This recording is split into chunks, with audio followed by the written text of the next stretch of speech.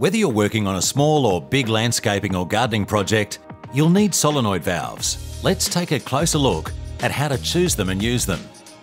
First up is Toro's 2400 MTR, a very popular solenoid valve that offers solid performance with easy maintenance. The jar-top design makes it easy to open the bonnet and remove sand or silt, making it especially handy in Western Australia. The on-off lever raises the solenoid to activate the valve.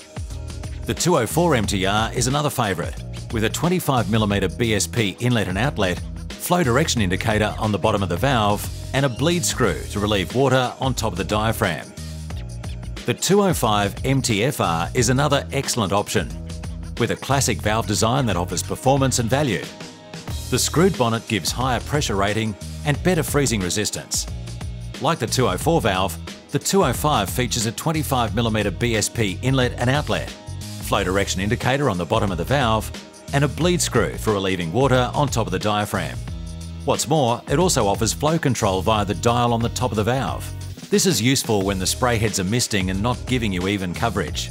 It's worth choosing a solenoid valve with flow control because you can then fine-tune your system after installation. If you want to connect to DC battery controllers, choose this DC latching version of the 2400 valve. When it comes to power, you have two choices, AC and DC.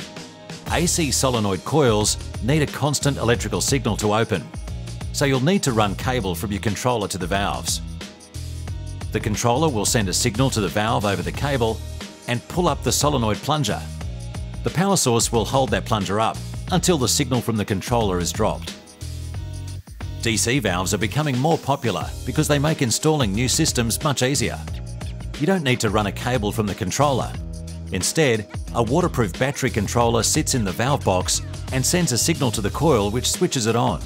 A new signal is then sent to switch it off. You also don't need power to hold the plunger up. On average, you should get around 12 to 18 months out of your DC controller before you need to swap out the battery. But it will depend on how many programs you run and how often you run them. You can buy DC coils separately and retrofit them to any solenoid valve.